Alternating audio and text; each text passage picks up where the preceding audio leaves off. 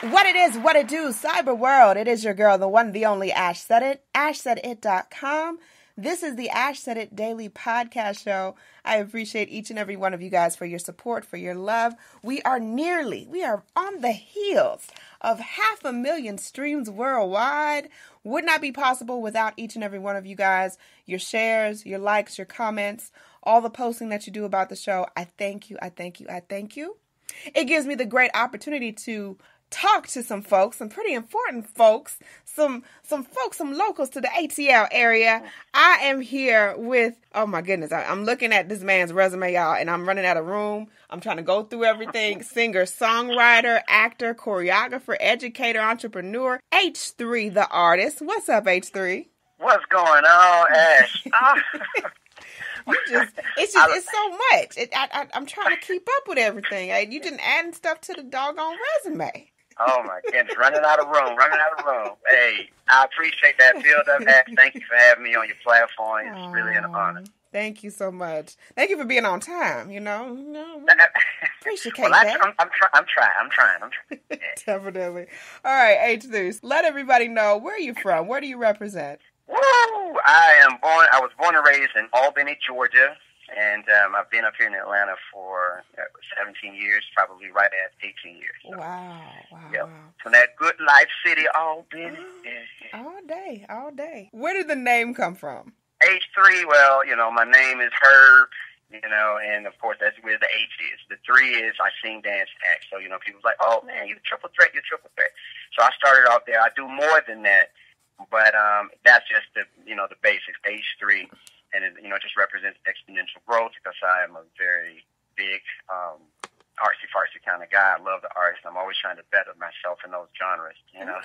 H3, baby. H3. Yeah. What pulled you to the entertainment world? Always been around it. Mom was really, really big with expression.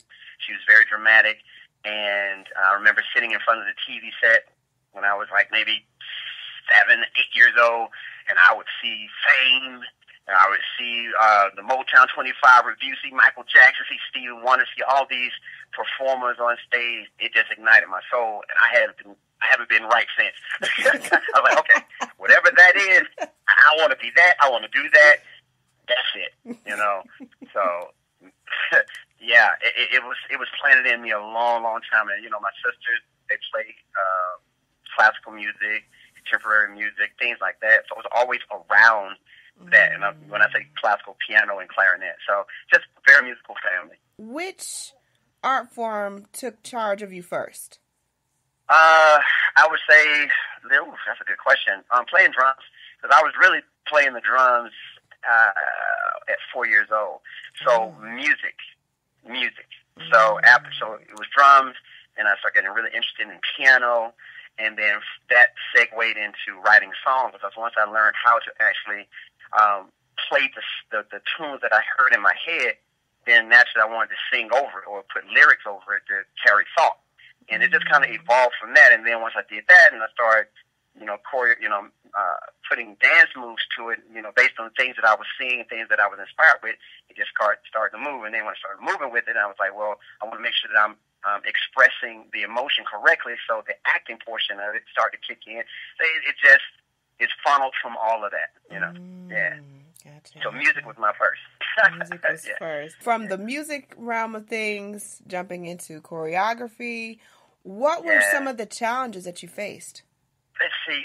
Learning the challenge, I think the biggest one was that crossover period, because you always, as an artist, you're figuring out, okay, finding out your niche, finding out what actually resonates with you based on what you've been influenced by, and then figuring out how that actually can be received by everyone else. Because it's like, you may be inspired by something externally, then when you take it and you make it your own, then you have the task of putting it back out there and seeing how people are going to receive your interpretation of it. So figuring out how to take what you see, make it your own, and represent it in a way that's fresh and new, so to speak, and to kind of see where it is against the standard. That little area, now that was a challenge for me, because, I came at, like, let's say for dancing, right? I came down from Albany, Georgia. So we did a lot of dirty South punk dance and big movement, drop that. We give it to you, baby. Then coming up here to Atlanta, the style changed a lot. Yeah. So the way that I was used to, it went from being real big to kind of being more smooth and more symmetrical and all of those type of things. So, you have to continuously stay in a learning mode. So making that transition, this is what I feel, this is what I want to present. Now let me see what's the best way to present that in a way that the people can receive it. Yeah. When did you realize that people were watching you and were definitely inspired by what you were doing and respected your craft? Oh my God, you asked some of the best questions ever. That, it started for me back in like grade school. With amongst my peers, when people would come up to you and they would just say how much that performance meant to them. That's what gave us, the impetus and the encouragement to say, we might be on to something. And we just kind of dug in our heels a little bit more, some of us more than others, and just continued to say, I think I want this. Because when you're doing something that you love and you get love back from people, doing what you do naturally, that's a great feeling. And I think that's what most people want. We want to feel appreciated for what we're actually expressing, and that's important. So that all the way back in grade school, I didn't have a whole lot of talk game in the beginning. All I would do is get out there on the dance floor, and I would dance. And if I could dance a girl into giving me her number, which I did, that was proof positive to me. I was like, I think I got something. And then once I got a number, then I would sing to her over the phone. So I was like, I got it. See, now you just showcasing all these, these charismatic skills. And the acting comes hand in hand with that. What was your first big, oh my gosh, you're a trip. H3 is a fool, y'all. He is an absolute beast on the dance floor. He will have your behind laughing everywhere that you go. We need to get you your own show. That needs to be next. I can't with you. You better speak that thing into existence. Speak it. It's coming. It ain't even a question. Ash said it, so it must be true. It must be true. Come on. I love it. Oh. Was the acting a natural transition for you as well? It was. I got bit by the bug because I went to Florida A&M University. So the role that I got that made me, where I was big, and I was like, oh, this is just wonderful. I was on a production called On Toby Time. It was an off-Broadway thing. Like a gentleman who had wrote it was trying to shop it around. So, of course, he went to one of the HBCUs, FAMU, and he was, practicing and testing out his material. So I got the lead role of a character named John Duck, and John Duck was a vaudeville performer who was trying to make it big into New York, and he was also the rallying force of all the other performers, and whenever they would get down in the dumps and they were going through Tin Pan Alley and all these kinds of things, John Duck was the guy who just brought them together and helped them to continue to believe in their dreams, and that resonated with me. Like, that was a role. I've never done anything to that magnitude in acting before, but that was like my first opportunity, and I nailed it. It was great. I had great mentorship, and that was it. It was over. I was like, okay, this is wonderful. So I was singing, I was dancing, I was acting. I think that probably was where the triple threat really presented itself to me, because in a musical, I had to do all things. And that was my moment. Boom. As a seasoned veteran now, with all this stuff on you, you're, like I said, the resume, like it's still spilling over. I'm finding stuff that I didn't know was there before H3. With all this experience under your belt, what do you know now that you wish you had known when you had started? I wish I would have known exactly how potent my art really was, because I was just so in love with the fact that I was in love with it. Like, it was just, it's like a love affair. And it was that in and of itself was its own reward. But once I was able to move the mist and say, you know what, this is not just a love affair, but this is a business. Like, you actually can eat off of this. Like, you can really, like, go in and brand yourself and do something of service and something that you are so passionate about and so organic that's so organic to your nature that this could be your life, not just some dream or some hobby off in the yonder. No, this is your life. This is a part of your anatomy, dude. Like I would have stopped daydreaming about the life I was living.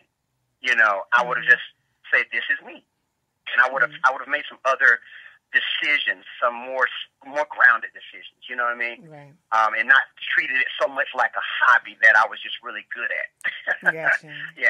Definitely. So I paid for that wisdom with blood. Man. Yeah, you know, and I think we all become a little bit more wiser as we go through these lessons that, you know, we're like, I wish I didn't have to go through that, but you had to go through it in order to be at the place that you're at today. So, you know, we take it with a grain of salt. You've got so much just credit to your name as far as the industry goes with movies, television features. Your theatrical debut was in Boycott. Okay. Which was an HBO original series with Martin Luther King. Jeffrey Wright was playing a part of Martin Luther King. If I'm not mistaken, Terrence Howard was playing a part of Ralph D. Abernathy, I believe. And it was excellent. We shot here in Atlanta, and I was just an extra on the wall. That was my first theatrical debut. I was just one of the homeboys sitting on the wall. Then shortly after that, I did drumline, and so I was on the Atlanta A&T line playing the drums. You know, because that's what I come from, right there on Nick Cannon's team, and then a few years later, I was in Stomp the Yard. So, yeah, because I started tasting it up in Atlanta. I was like, okay, something's brewing. Yeah. Something is cooking up. Everybody That's jumping it, in. Hollywood, as they say. We had, ATL Wood, as they like to call us sometimes. With your skills as a choreographer, seeing yourself on TV, seeing yourself in these music videos, how did it make your loved ones feel and your family? Very proud. You know, again, I'm the only one in my nuclear family that's pushing the envelope like this. You know what I mean? We've all are musically inclined, but you know, I'm the one that's just like, hey, you know, I just want to explore this rabbit hole to its fullest. But they've been very proud, and you know. But it's always that question: how you gonna eat, baby? How you gonna eat? Mama, Daddy, gotta keep doing it. Gotta keep doing it. But they're excited, you know, when they see all of the time that they took me to lessons and allowed me to go dancing in the yard. And when they see these things manifesting, of course, you know, they're like, okay, good job, you know. So I appreciate them for that. What advice would you offer to any person?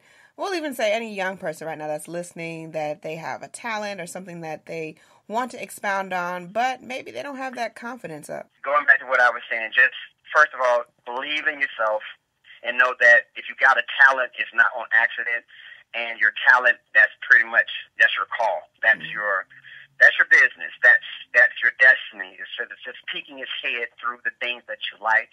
Don't play it down. And be careful about the people that you're around. Get around people that got your best interests at heart, so they can build you up. Because if you're around the wrong individuals and they're doubtful in and of themselves and they can't see your beauty, they can't affirm the things that you know are good about yourself, it can throw you off. And then you'll acquiesce to trying to please them instead of really hearing what your spirit and what your soul is telling you to do.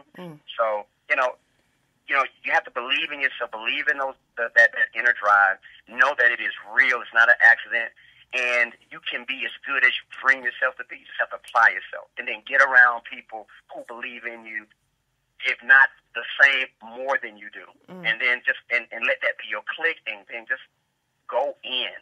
Because there's no better time than now to figure out who you are and what you want and go in. That's it. That's Preach. Say it, H3. Say it. Tell them how it is. Hey. And I want to say this last piece. I know we're about to wrap up, but, you know, my group, Sugar Run Production, back in the day, I was a part of a group, TRP, we call it TRP for short. Phenomenal dance group, phenomenal musicians, just a great group of guys. But a lot of us, we have conversations, some of us now, about things that we could have did differently that would have changed the rest of our lives.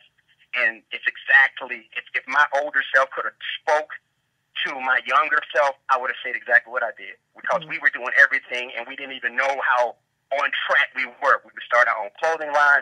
We were producing our own music. We were winning talent shows. We were doing our own choreography. We were doing everything that a conglomerate was supposed to do, and we were doing it because we wanted to, and we were having fun. and then we just stopped. Right. Yeah.